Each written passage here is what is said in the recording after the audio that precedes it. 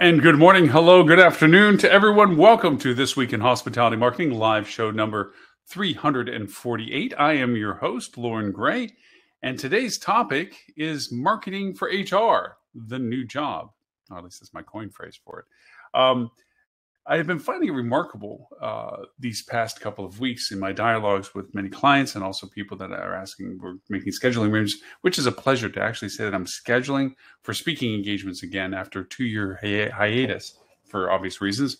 Matter of fact, my last business trip was 2 years ago, almost to the day. March of 2020 was the last time I went to Navas. I was speaking at their conference. And then this year was the next one, which I was able to go to one of my clients in Indianapolis and speak to their hotel group that I work with and at their summit. It was kind of fun. It was really very, very enjoyable. And it was kind of a mixture of very familiar, because I did travel a lot, to, well, that's different, which is just out of the evolution of things in this past couple of years. But one thing that had been a conversation many times over, not only with the clients directly, but with people as I talk about subject matter content that they want to deal with at the conferences they're asking me to speak to, and that is HR. We, of course, go ebb and flow with our focus on HR. And the people that really constantly are aware of it are the people that have to deal with the shortages of that at our property levels. The people that we just don't have where we used to have them before. The double and triple tasking of our current team members. And the balancing act associated with not burning out the people that are still with us as our team, our dedicated team. And also the desire to find new team members with us. I noted that in the conference that I was able to attend, the summit that I was able to attend in Indianapolis, there was a lot of recognition, justifiably, to a lot of their team members who had gone above and beyond. This company, Shockit, actually, I don't mind sharing their name, was very special in my mind for the fact that their corporate officers went into the trenches as soon as it was necessary. It wasn't a matter of us-them mentality, which I see so often in other organizations for hospitality, where their corporate office was, we do corporate, we don't do property. These guys roll up the sleeves. All of them were skilled from the property level up. So they rose in the ranks to the corporate level. So going back to the property was very familiar to them because that's where they came from. So they pulled the night auditing shifts. They pulled the night shifts. They pulled the housekeeping shifts. They pulled the engineering shifts. They did the food service shifts and what have you because they needed to. There was, as we know, for the past couple of years, there's been a lot of flux, not only in the demand cycle, but also in the availability of resources to handle that demand. Summer last year was the prime example of it being inverse, massive amount of demand and tremendously shorthanded when it came to providing service levels. And our service scores reflected that. But for the most part, they were in the trenches. And so this focus on hospitality staffing has been very much highlighted at moments and then forgotten at others. And I think right now it's back into the lull of I have other things to worry about, or it's not going to change tomorrow. I have other things I have to deal with, but it is still an ever-present problem. I'd like to break apart that problem today a little bit and work on more specifics as to what exactly a property could and should do about helping itself in finding the team members that it needs to be more successful, not only in the service scores overall, but actually in the ability to rebalance the workloads of its team members. To do this, we have to go back a little bit into the history of HR. We've had this discussion on the show a couple of times in various contexts. That today is about marketing it, marketing and HR combining together, which are two things you would never think would be in the same sentence. And I'm here to explain a little bit today as to why they should be in the same sentence. The history of HR, first off, the misnomer that human resources is for the benefit of the team members is not exactly true, because the team members do not directly pay the HR person. They're not a representative like a union rep is or something like this. This person is a role that is payrolled by the company that has them hired. The HR director is pretty much there to make sure that everyone goes between the bumpers. The guidelines are followed, the rules are followed, the protocols are followed for a variety of reasons, most often leaning towards the benefit of the company that they're working for. Were we in legal compliance? Did we do all that we're supposed to do legally so that we don't put ourselves into jeopardy? Did we follow proper processes when it came to our team members? If there was issues in disciplinary actions, did we do the things in a way that we outlined to the team member when they first came on board, so that we didn't violate our own policies that would put us into legal hot water or expose us to liabilities for not having done it properly. That is a key element of HR for anyone, and always will be. That never goes away. That is a very primal core aspect of HR. HR is also usually tasked with the aggregation and aspect of who does what where based on what is being asked and for roles. They are the ones that are supposed to go fetch. I need a houseman. I need a housekeeper. I need a front desk. I need a night out. I need a restaurant server. I need a restaurant chef. The HR person is a key component in the chain of discovery for those positions. This is where we start getting into a change of roles. Historically, back before we had what we had, our industry, and I've whined about this many times, was based on a merit system. You had to pay your dues to advance. You had to show dedication and commitment. You usually had the terrible shifts, the low pay, the inability to really negotiate your schedule as a matter of complete demand, especially for food and beverage, which is what I came up through, where every holiday was a work day because every holiday had events that you were doing. If it wasn't for catering and banquets, it was because the restaurant had featured events. So the idea that you had to go through this trial of fire, and after a period of time, you will recognize that, yes, you're one of the dedicated ones. You're in here. You're a foodie, or you're a hotelier, or you're into this. You know, you love this. And yes, there's a lot of reasons why you love this stuff. The satisfaction of guest satisfaction, the satisfaction of making an experience for a guest. It all drives that adrenaline rush that you have for doing this. But we paid terrible, and we didn't reward early. Benefits usually came after a duration of time, and if so, they were menial. You worked up through levels of roles. You went in from labored positions into skilled positions. That's not a derogatory statement to labored positions. Skilled positions required education at different components to be able to do them, like supervisory roles and or leadership roles that required you to operate over several other things. And that's the only reason the designation exists for that. And through that merit, you always had the ability to empathetically reflect upon the people that you were now responsible for, because you were them before you were you. And that was usually the train of how our staffing went. The skill sets that we were looking for people were outgoing, people-oriented, sensitive and empathetic to satisfaction of the guest. Now, we had our own designations between front of the house and back of the house. Front of the house was more so necessary to have these kind of skills. Back of the house, less necessary, but they were still an integral part. An engineer, regardless of how much they're not so much front of the house, still had guest interaction. They still had to come up to a guest room to fix an issue that they were having, and or saw a guest in the hallway. So we learned the 10-20 rule. We learned all these things about how to interact with our guests, since that was our main service. Is hospitality is service, heart of the servant. Well, we went through that until we didn't get to go through that. COVID hit, and our industry unceremoniously furloughed a lot of people everywhere. Whether you did it right or you did it wrong, you reduced what you had. Having lived through 9/11, I can say when I was running hotels down the Keys, the first cuts are the easiest. Those were the people that were on the moderate fence anyway. They were there hoping they got better. They were just brought in. They haven't been able to show themselves or prove themselves, or we were already a little heavy in that department thinking we're going to lose somebody.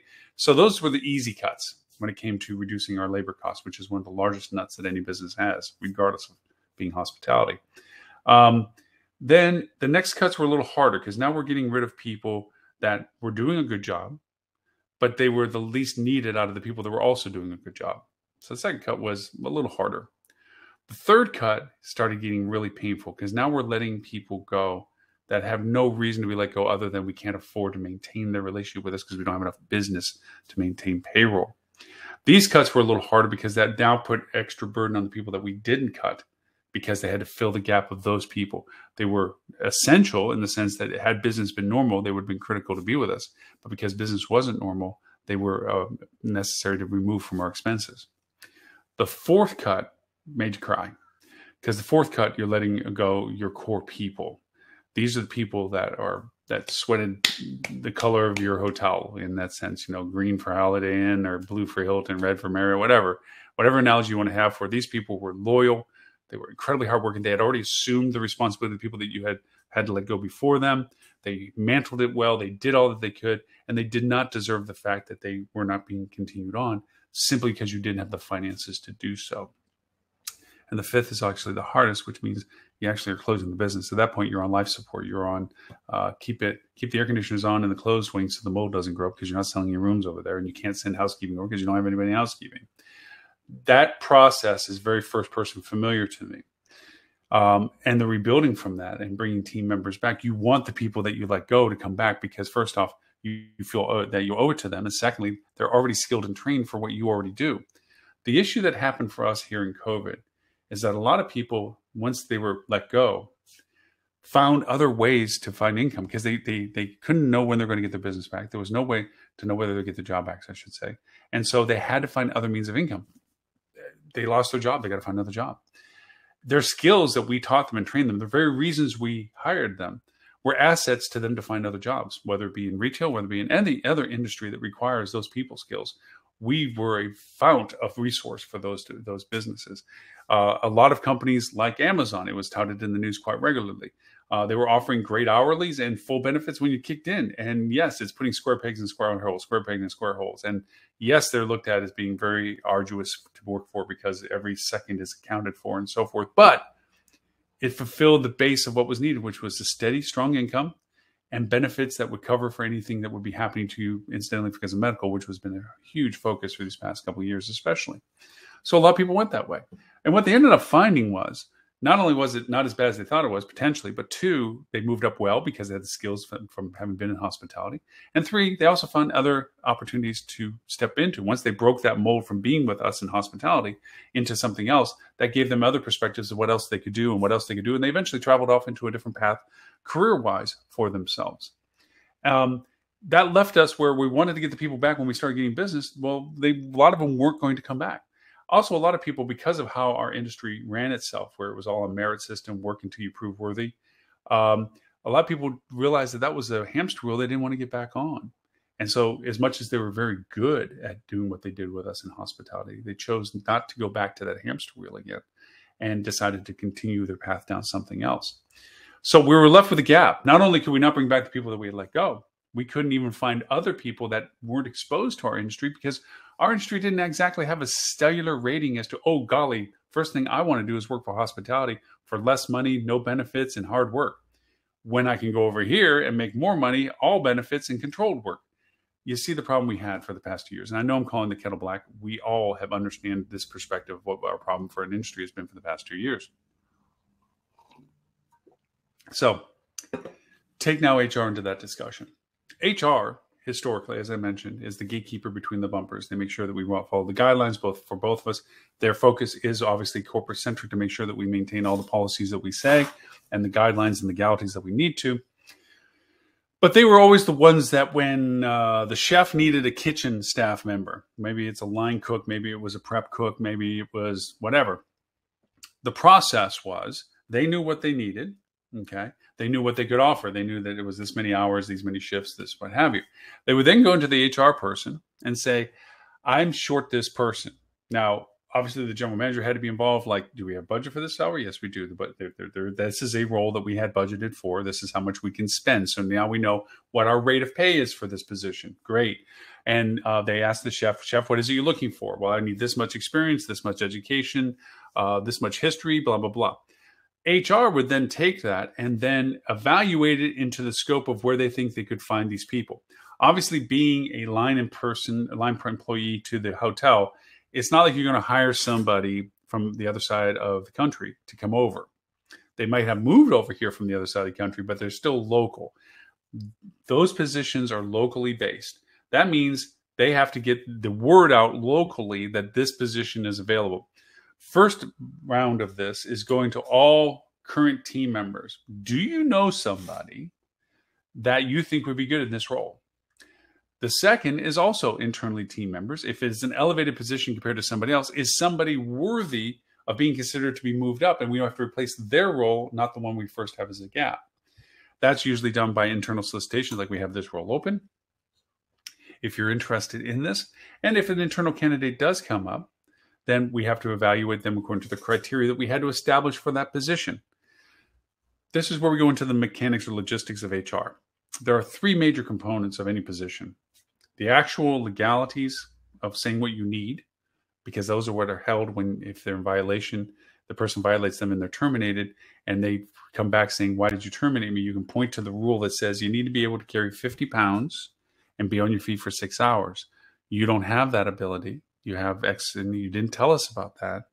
And you can't perform the job role that was defined by these rules. And therefore, we can't keep you in the role because you can't do the responsibility that this role is. That's a legality. That's a requirement. That section is something that has to be defined if you need this. Then you have what's considered the qualifications section, which is what you feel the candidate should have. Now, there's still some legality to it in the sense that it can't be an outlandish perspective, must have a PhD in biblical philosophy, okay, unless truly you can justify that. It has to be relevant to the position. You don't want it to be too exacerbating where it's like, no, I need 5 years experience. You have 4.5. Sorry, you can't do that. Which some of them are things in time we used to do like that. I'm sorry, you're missing this piece and you can't do that. I know many companies used to hire based on college degree only. If you didn't have a BA, you weren't brought in. And it was not something that was ever flexed based on the qualifications of the individual person. It was just based on as a threshold for those roles. And it was the dumbest thing I ever thought in the world. But anyway, so you have the parameters of expectations of what the role should have to qualify you to do good in this job. And then you have the third part, which is the role itself. This is the part that is definitively missing in most dialogue for people in HR. They get down the job description role, must carry 50 pounds, be on your feet for 6 hours, so forth and so on, be able to work X number of shifts, da-da-da-da-da. And what we're willing to compensate, this is your hourly rate you're going to get for this. This is when you can receive benefits, which is just generalized. But oftentimes they don't even refer to them. They just say that we offer packages, but then you have to get to be the candidate to understand what those packages are. We just don't broadcast that. That's historically what it's been. And so this job description has been usually regulated to factual. Our housemaids are responsible for carrying up and unloading laundry and supplying the housekeeping staff in the rooms for any supply services that are needed, and are also the functional removal of things that are from the room to be brought down for laundry services, da-da-da. That's a job description. That's function of what the job does. Okay. That's what we've usually done. And now HR will take that and first, like I said, they'll internally see if anybody's looking for the position, move up in the position, know of anybody that wants to go in the position. They post on the bulletin board in the common areas for the team in the back of the house. Then they might go over, and there might be, historically had been, maybe some job fairs and or places to post jobs at, or go to the local community job source resources, places that were looking for people to find local jobs that go in and say, okay, we need a construction person here or plumbing person over here, those places, and say, hey, I have these roles open. If you have anybody who wants to get in food service, this is the role we have. More robustly back in the day, depending upon your hotel, if you had an independent website and you had career page on it, you might post the job availability there. But 99.999% of all of those things that were put up there were just the two components I have mentioned so far: job identification and description. That was it. We have this role. It is a houseman. It does this, and it's full time. Contact us if you want to know more. So now bringing it to our current time frame, we have the issue that everybody needs everybody. Every hotel needs somebody. Every restaurant especially needs somebody. There's a huge need for staff. If everybody, and they have been, doing exactly the same thing, I have a server position available. Full-time, inquire within. Great. Why do I want it? The biggest question that doesn't get answered by HR is why. Why should I consider you over somebody else is offering the same thing? Why should I be interested in you versus interested in them? What do you have that I want? See, the market isn't about us having what everybody wants, and we can, what I call the Disney method. I don't like you, get out of line. I want the person behind you. We don't have that luxury right now. The role has reversed. Instead, there's all of us wanting one of them. And they're asking us, what makes you better than them? What is it that you're offering that I want compared to what they're offering and what I may want from them? We're not doing that. And it's easy to blame HR, saying, well, HR, that's their job. Human resources, it's in the title. They should be doing this. That's a lot like, not going all biblical. It's like when the Pharaoh told the Israelites to make bricks without straw. It's like, not going to really work well. The idea is that HR is a function of the company. There's only two departments, third if you include the GM, but there's only two departments that touch every department within a hotel. One is accounting, the other one is HR. Accounting is functional and easy, and it has its own merit of being included in conversations. HR is not often included in conversations. It's kind of like the policeman being invited to the party. You're a little less likely to drink heavy if you know the policeman's looking at you going, I'm going to watch if you're driving away. The idea is that HR tends to always make sure that things are being done in a way that doesn't jeopardize the company. Remember, the company is the key element of the HR relationship. So the HR person usually isn't in the dialogue associated with what really they need to know to be better at finding you the right candidate. There's two breakdowns to any HR conversation about a position that needs to be filled. One is the accuracy and legitimacy of what's being requested for the role. And the other is the ability to convey the role's value to the best candidate. These are two broken down pieces that do not exist in current HR relationships.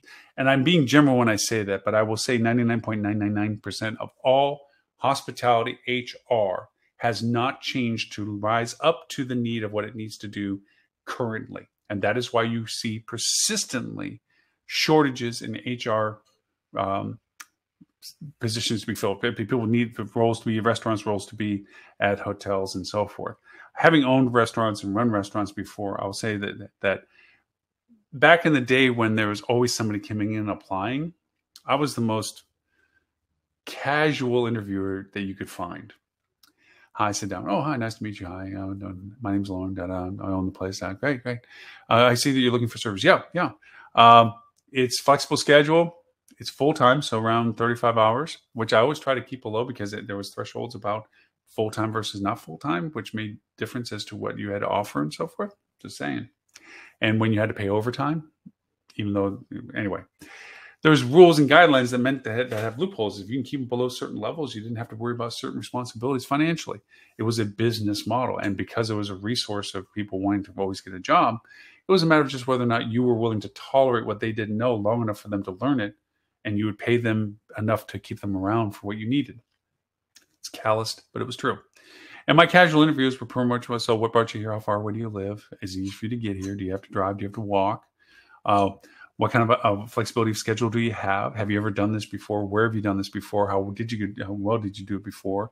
Let me see you carry a tray. Let me see you carry some plates. Let me see you carry multiple glasses. Whatever I needed is the criteria for the flavor brand of restaurant that I had at the time were my questions associated with them.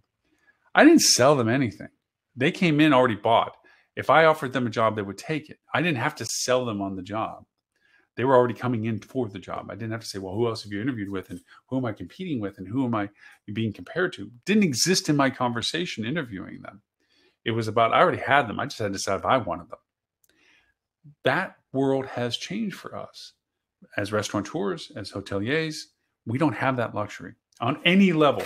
Line position, skill position, management position, no level do we have pick and choose capabilities anymore. We may get multiple candidates, but doesn't mean that we have the choice of those multiple candidates. We have to sell ourselves to them. And that is where we get back to the topic that we were talking about today, and that is marketing in combination with HR. But here's the thing with HR. They're not marketers. They can be creative. They can be cute. They have great little, when they do the message boards and they put all the cute little cardboard cutouts around it and stuff, and they have the birthday parties and the team building parties and so forth. They're really creative about that. And there's some really genuinely amazing HR directors. So please don't think I'm bashing the position, that are warm. They're engaged with their team members. They listen to their team members. They're supportive of their team members. They collaborate with the team members. They help their team members. There is wonderful examples in our industry of HR people. But let's be clear about restaurants in comparison to hoteliers. They usually don't have an HR person. That's usually just the manager. And it's usually just the general manager. And the assistant managers are really just conduits to the general manager. And they might have a consensus of who they want to hire based on the applicants that are coming in. That's HR, okay? In the world of, did they fill out their forms, their I-9, their W-4s, and what have you? Is all this cleared up? Is it been put on payroll? Usually it's a third-party payroll that handles it. So you feed the forms to the candidates that's being hired.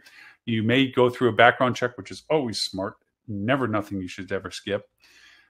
Go through that process. Everything fits the qualifications. Boom, they're done. They got their payroll set up, and they're ready to go over and get on the clock. And there it is. Now it's a training thing consideration and fitting them into the schedule that you intended to put them in. And it's usually on the low end of the schedule compared to everybody else that's been with you for a while. They get the crappy stuff, the crappy stations, the crappy hours, all that kind of stuff. And if they stay around long enough, then they move up into the ranks that they're now the person that's always been there. So when somebody new comes in, they don't have to do the crappy stuff. The new guy gets to do, the new girl gets to do the crappy stuff. Sound familiar? That's what we do. We do it in hotels as well.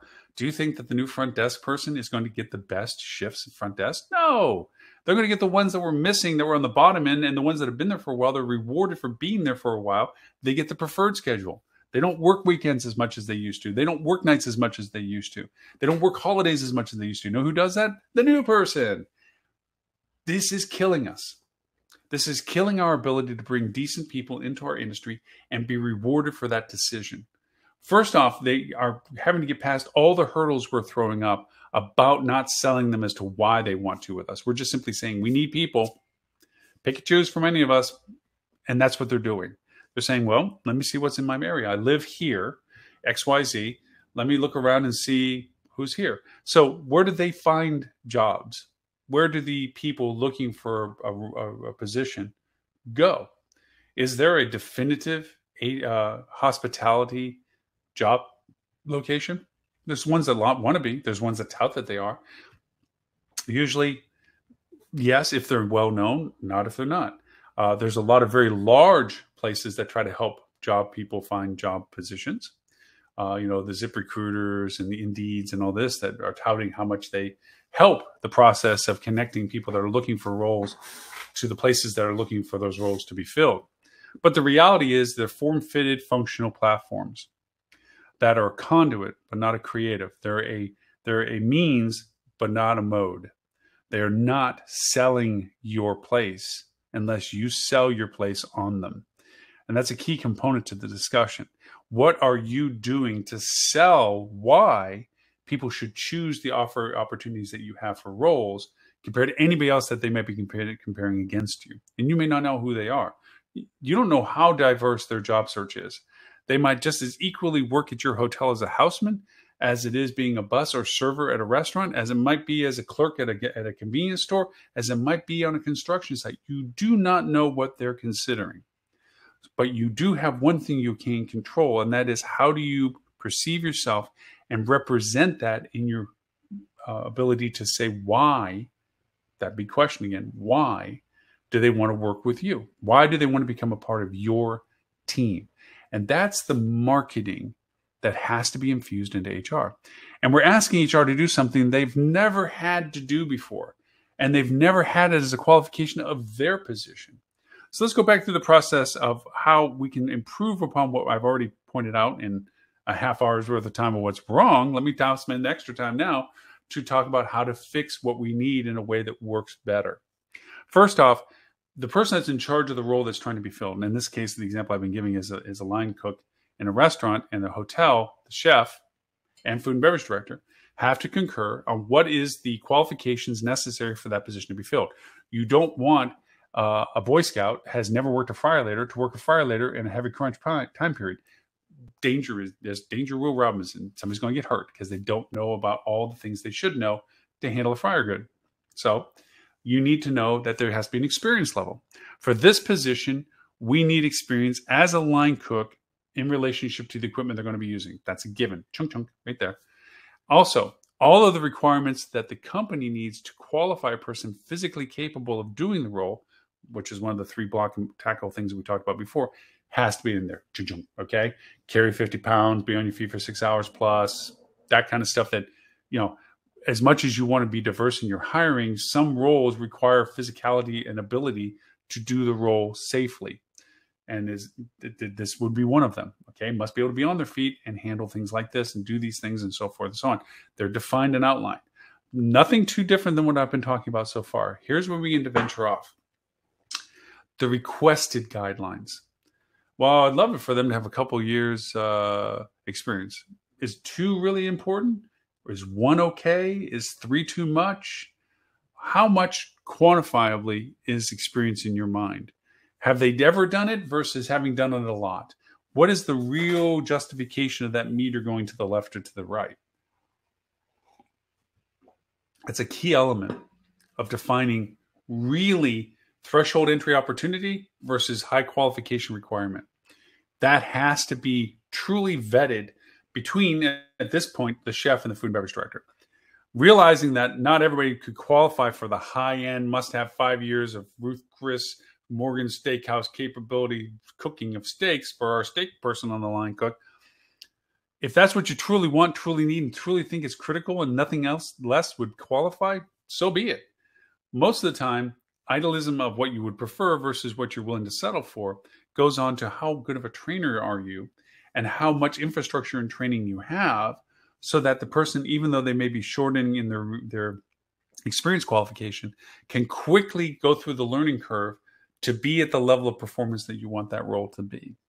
That has a lot to do with it. If you don't have that kind of modality, time of training, capability, or training resources for that, that has to be factored into your threshold of requirements so that you're not bringing in somebody that you don't have the time to train but need them to do better than what they have done and only fail and create twice as much work for you to repair what they broke plus replace what they didn't. That's a reality. So once you develop what that threshold is, it's really you begin to realize it's a band. This is the minimum that we feel is qualifiable for the role. And this is just, wow, that would be manna from heaven if we got that. That's the range. So the lowest end is under the qualifier are willing to, and here would prefer to. Literally the verbiage, okay? Now the third part to the role that the food and beverage director and the chef have to do is to give HR some direct aspects of personality, things that are intangibles, because there is a culture that exists in every business environment, and the culture is based on the team members that are in that business environment. If it is a factual 1,000 miles an hour, pedal to the metal, through the floor if you can, all holes barred, just add it. And this is a restaurant I'm talking about where you open the door, it's bang, bang, bang, bang, chits everywhere. It's literally, tables are full, business is now. If you weren't prepped and set by the time that happened, you were nothing but buried and miserable. If that's the environment, then you need somebody that has the mental capability, the perspective of lean in, get it done. You're slapping and throwing and grilling and tossing. If you're not that, and we have a lot of prep, we do a lot of banquets, we have a lot of lead time, we have the ability to really organize ourselves, do proper coordination of rotation of inventory because we have time and opportunities to build huge tables full of 100, 150 of the same plates kind of stuff. And you need somebody that is organized, mentally acute, patterned in process, methodical, detail-oriented, totally different spectrum of demand. It's not that you don't want somebody to be detail-oriented and slapping food out on a plate, but the level of team is very different. That needs to be explained to the HR person. They don't work in your kitchen. They've walked through your kitchen. They know who works in your kitchen, and they may have gotten food out of your kitchen. They may have even helped you in the kitchen, running food or plating up stuff or whatever, as extra team members work. But they don't know the culture of your kitchen. So that has to be shared with the HR person. Because the main element that the food and beverage director and the chef have to realize in replacing this position we're making up fictitiously on a discussion is they are handing this over to HR. Because from that moment forward, their perspective of availability of people, candidates for that role is solely based on the success of HR finding the people that fit the mold that they've been asked to chase from the food and beverage director and the chef. So the more you can share on a scale of forced ranking preferences, we absolutely need this, would love to have this, this would be great, okay for that, we'll possibly deal with this, Anything below this just doesn't fit. That helps HR, believe it, to understand what it is in range that they can do. Now, it's in HR's hands. They've done their job. They've outlined it. They've detailed it. HR has now posted it locally, internally. Nobody internally is looking for it. Nobody internally knows anybody. Okay, I got to get this out in front of people. Being a line position, it's going to be local. People have to be near the hotel or hotel's restaurant or just restaurant to be able to do this job. It's not like we're not going to fly somebody in, as I mentioned before. So we got to bring this out locally. Well, 3 options. We already discussed 2 of them. One is to go out to the local job boards, job fairs, and see if there's anything that we can post with them that they can share with the people that are going into those locations looking for a position. Second is that they go and broadcast it on platforms that are job placement platforms. And to be fair to HR, they should know what job placement platforms in their market are most often used based on the history of who they get applicants from. If Indeed is the place, or ZipRecruiter is the place, or one of thousands of job placement platforms, there might be some that are very local centric and capable. There's some that might be have been used repetitively and are very functional, or they might not be. But the HR person should be aware of what those options are for them. So then they have to post the information up on these platforms. The platforms have data fields. So you're supposed to put in the information that they need to post the position you're asking for on their platform. It's a standard formatting thing. Name of the position, description of the position, what's about the position, requirements of the position, who do they contact for the position, where is this position being offered from? Basic fundamental stuff. You'll notice right now when I say that, I don't say that with a lot of enthusiasm because it's not selling anything about you. It's broadcasting. This is who I am. This is what I want. This is what we need. This is how you contact me. That's what it does. That doesn't make you different than somebody else in your market looking for the same position that they might need. It doesn't tell people that are looking for a position why they should choose you compared to why they would choose them. Now, you're relying on the fact that by them showing interest and you reciprocating that interest and you call for an interview, that's the time you get to do all the dog and pony stuff. Like, woo, hey, so thanks for giving me in. Well, what are you looking for? Blah, blah, blah. This is where it falls down. Again, HR is not the immediate supervisor that they would be dealing with. Those people are not going to talk to the immediate supervisor they would be dealing with until they get past HR. HR is there to see if the person that says they qualify based on what they shared truly qualifies. They're there for vetting validation. That's HR's role at that moment, is they're just ensuring that that candidate is what they said they are for what we said we needed. There's no sale pitch to this at all. This is functional qualification. If it passes that gateway saying, yes, they fulfilled that, then they're going to go over and tell the food and beverage director and the chef, I have a candidate for you. Great. Now they're going to go through an interview, let's say. Okay. This is where the food and beverage director or the chef will be first person interview. Sometimes the food and beverage director demands that they do all their own interviews, and if they really like them, then they're going to allow the chef to do it. Sometimes the food and beverage director is like, hey, he's going to be your person. You interview them, and then if you like them, I'll go and look and interview them and do the final. So it can go either way, but usually not just one person because it has to be confirmed. So say, for instance, they talk to the chef first, and the chef feels that they're qualified. The chef defers when the person's asking about compensation, packages, benefits, guidelines, whatever. HR will tell you that. And they usually won't really tell you that until it's up to a point of whether they're going to offer you the role. They don't share that openly with, oh, well, we offer a very competitive benefit package that includes this, this, and this. They're very vague about it, even if they mention it, but they're not very specific about it until they offer you the role. So they still haven't sold you on the idea of why they want to be with you compared to somebody else that's offering the same position, because it sounds very similar to what the other position is also doing. They're going through the same process. They go on an interview, same thing. So say the chef feels that they're qualified, and that's fine. They've deflected any really in-depth thing about this. They've shared a little bit about their ethos of running a kitchen and what they're looking for in a kitchen. Not a whole lot, but really it's just, I'm telling you what I want, not really anything else other than that. And then if the person's still around, if they haven't gone someplace else at this point, and it's agreed that the chef likes them, HR's already vetted them, then the food and beverage director, if they don't want to, will go over and do the other last interview, which is the conclusion of the perception. He agrees, she agrees that this person would fit. and says, we're going to offer the position to you. And that goes back to HR. And HR goes over and says, yes, you've qualified. We're great. This is what we can offer you. This is what usually happens. Unless you walk on water, you're not going to get the top end of what you were offered back in the day. It was usually some sort of carrot on a stick. We're going to start you here. After 90 days, if you prove yourself, even though you've gone through all this up to this point, once you prove yourself, we'll bump you back up to this level, or we'll bump you up to this level as a 90-day review. At the 90 days, should you still be here and we give you this bump and we reviewed in your positive performance, then you will be eligible for the following benefits. That goes back to HR. HR tells them all that.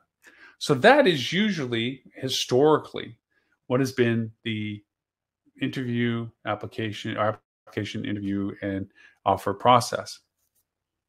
That's why we're not getting people.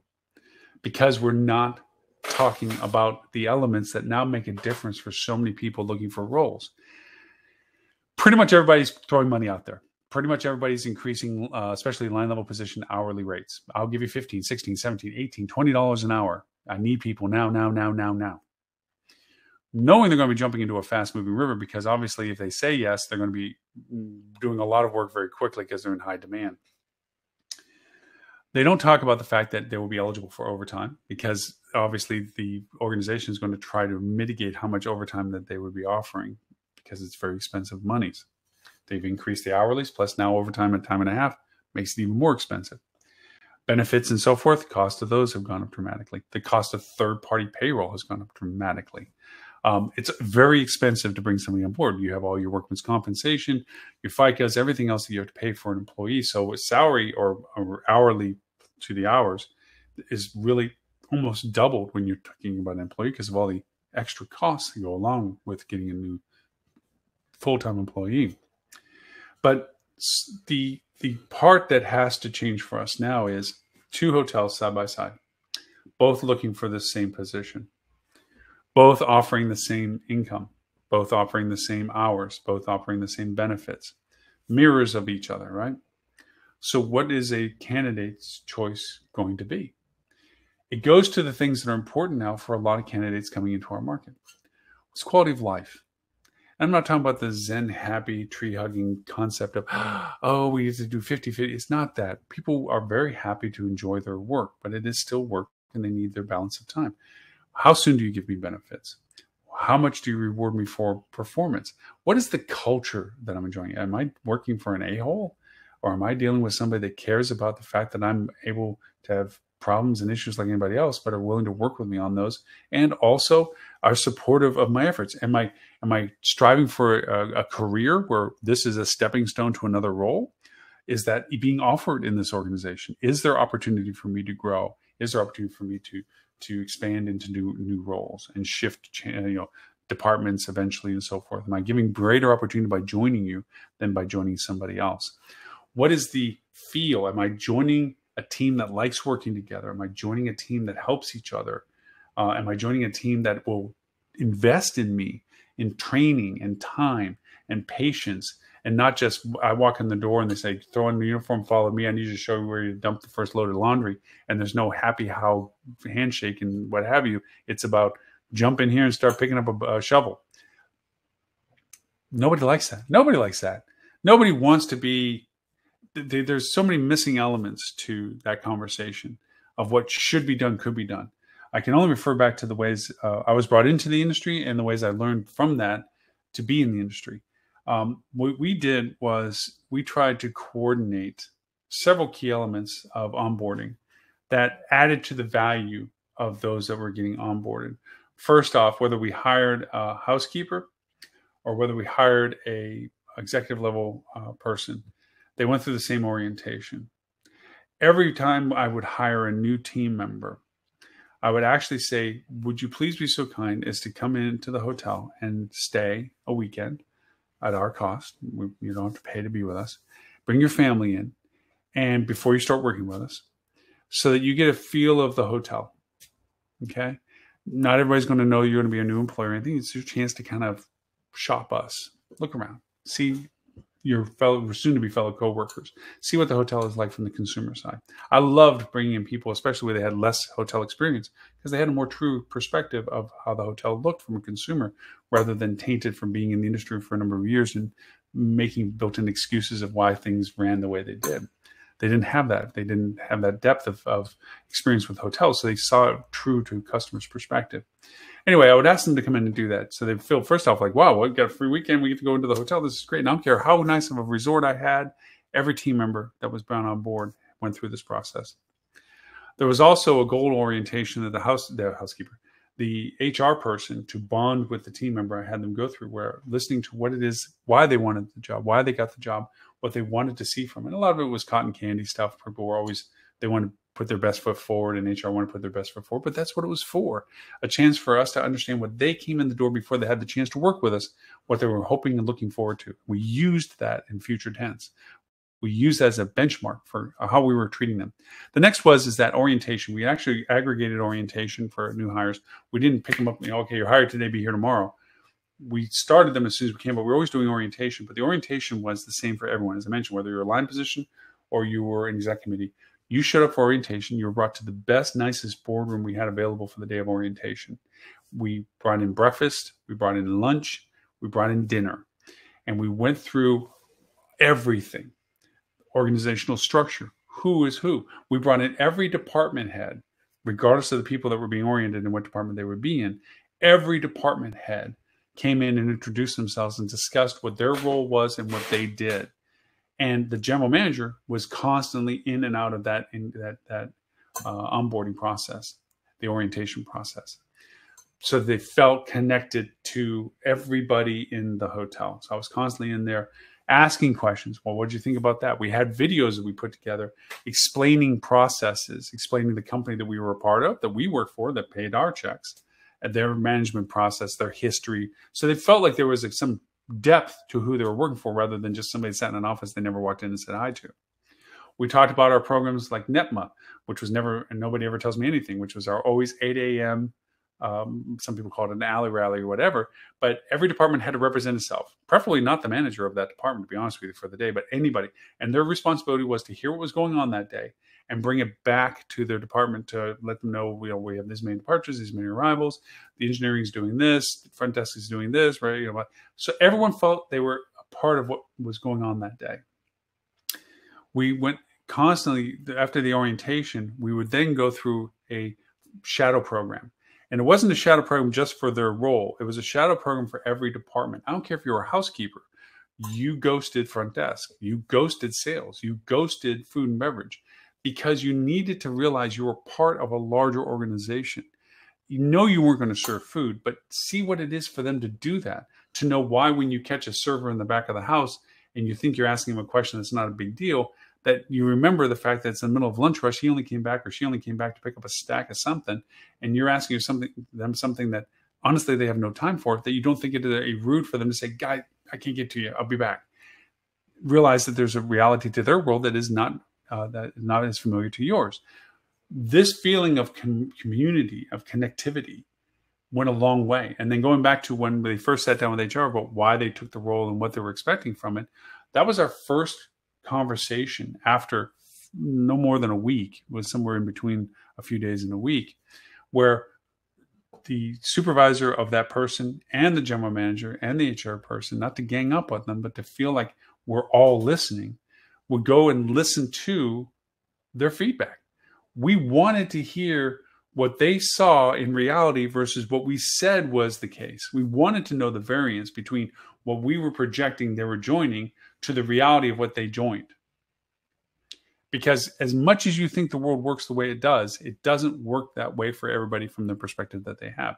You say you're being inclusive and part of it, but in all honesty, this is what's happening. That engagement not only improved our ability to know what to do next and what to act on, but it also made the team member, the new team member, feel like they were being listened to. That camaraderie, all of this of what I'm talking about is firsthand for me what I used to do. But also it's a sense of what doesn't get conveyed in the HR marketing process. This doesn't get talked about. How much of a difference would an interview or information about a position be perceived differently if in fact this amount of information was presented in the description of the role, where you get to say, look, you're part of a team.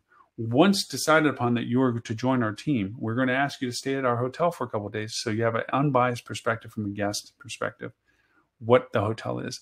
We're going to do an orientation in which you're going to meet and greet all of the department heads and listening and understand what everybody's role is. You're going to be treated equally to anyone else that we feel has the privilege of joining our team. You're going to be listened to. You're going to be evaluated. We're going to be evaluated by you. You're going to go over and shadow other departments so that you understand your piece to the puzzle to everyone's role that they have. You're going to be given opportunities as much as you want as to where you want and what you want to do when you qualify for being under consideration for those roles. You're going to be acknowledged for what you do. I was a big person about non-annual reviews, and as many companies I worked with annual reviews, I hated them, but I did a progressive review up to the annual review. I followed the letter of the law, but not its intent. I gave the annual review, but it was based on a perpetual performance review over the course of the whole year, because I felt it was so unfair to do an annual review. You're not paying attention in the review mindset of a team member. And for 11 and a half months, they're stellar. And then something happens and it's in the front of your mind at the time you're doing the review. And you reflect on the review way more proportionally than it should be because it's more front of mind and more recent. Yet you ignore the 11 and a half months of success that they had is how I looked at it. So to me, I had a progressive review system. I did very short-term rewards. I acknowledged people quickly and readily. I had a great little fun thing I did pins for. Whenever there was 5 pins you could get. Whenever you achieved all 5 pins, you got one cluster pin you got to wear, and it was a badge of honor. You got to carry all the pins that you earned until you got that cluster, but you could tell, any staff member, any guest could tell that we were dedicated to the engagement of our team members, to the clients, or to the guests, because there would be pins of whether a guest acknowledged them in a review, whether a team member acknowledged them in a review, if they did an exceptional service aspect outside of their department. We had great little recognitions that they got to wear, and that made it a conversation point that when the guest goes, so what's that little pin? Oh, well, that was because I did something. I go, oh, wow. That made the guests feel really good. They were part of staying at a hotel that everybody wanted to be good at. But conveying this in your job placements is crucial now. This is marketing. It's not just putting it into the roles on the Indeeds and on the Zip recruiters and so forth. You can add this type of content in there in your descriptions. You can talk about the culture they're joining. You can talk about the investment you put into them should they accept the role, be qualified to be offered the role. You show that this is worth it. Yeah, our pay is probably the same as somebody else's. Yeah, our hours are probably the same as somebody else's. Yeah, our role is probably the same as somebody else's. But what makes us different is this. And this part, that description isn't getting in front of everybody looking for the roles. And it's not on the platforms that they're using.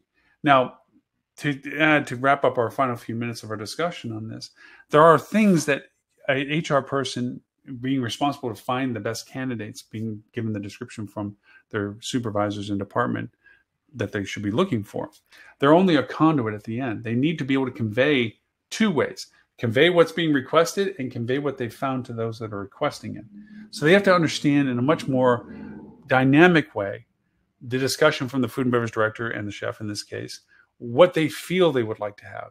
We want to calm as, do we want somebody as calm as oil on water? No matter how busy and jam slam we get, that position, that role on the line is one of, I know I'm backed up and I got 40 orders in the queue. I'm good. I'm moving and shaking. I'm not flaked out, thrown out, crazy, yelling, screaming, whatever.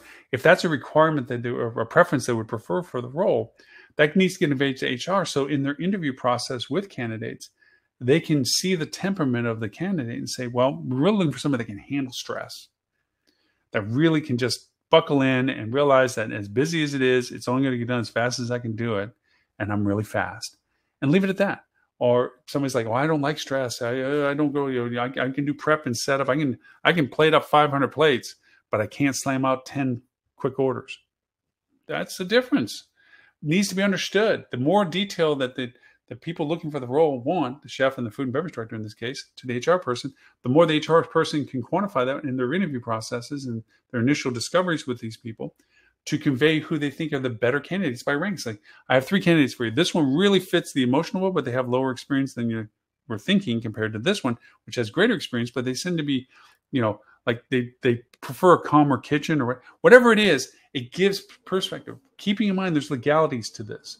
You can't say, I want a tall person, I want a short person, I want a round person, I want a skinny person, I want this ethnicity or not this ethnicity. You cannot do that stuff, which is a given. That's not, I'm calling Captain Obvious here on that. But the nuances of fit for culture are critical, because the HR person can send down candidates that don't fit the culture that's needed, but they fit the qualifications. And that only means that you're setting up a person for failure, not success. Because as good as they might be, they're not going to be good in that environment. It's critical the HR person knows this responsibility they have. But going to the marketing aspect. So now we're saying add this third component of content into your descriptions of your positions. Put that in means that people have a chance to see what you're offering. We do this. We offer this. This is why we're cool and different. This is the things we do for all of our team members. Compared to somebody else that traditionally is like, this is what I want. This is what I need. There's going to be a world of difference of people's perception of your position versus their position. And then back it up with the reality of doing that stuff, obviously.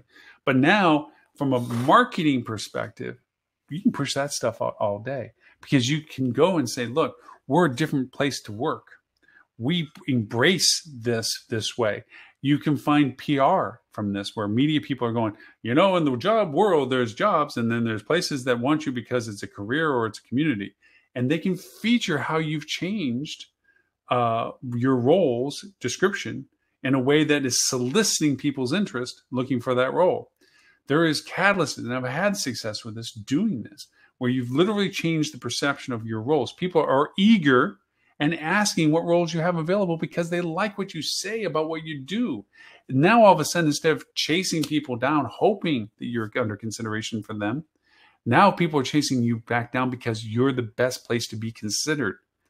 That's the marketing influence within HR. That's the influence that these types of things can do for you in HR. So combining marketing with HR is about expanding the function of HR to the reality that we have now of pursuing and cultivating and defining excellent candidates that are going to be happy to work with us because we told them what we're wanting to do, showed them what we are, and they can choose us because it fits what they're looking for, especially on the intangibles that we don't get to see as much in time as compared to times past, where people are looking for that balance of life, quality of joining a team, feeling like they're listened to, feel like they're contributing to something, have the path of growth that they want, whatever it is, makes it more valuable. So there we have it, my 1 hour, one topic discussion, which is marketing in HR, the new job. It is a critical component, I think, that has to be integrated in with HR. If you have a current marketing department, this discussion has to be created.